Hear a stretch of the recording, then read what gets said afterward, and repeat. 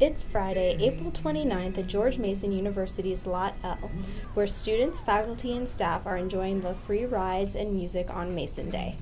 Dude, it was amazing. I would live like that if I could, to stay on all day. Great. It's like riding a motorcycle, but sideways.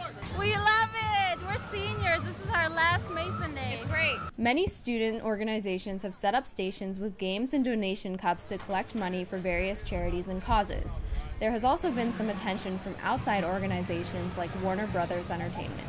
Here on behalf of Warner Brothers Pictures, we're here promoting or giving out free stuff to George Mason students for a new film called Something Borrowed. We're running Ducks in a Pond for Phi Sigma Pi, so it's a completely free event. Many students are excited for the final event of the evening when the Plain White Tees will take the stage at 9 p.m.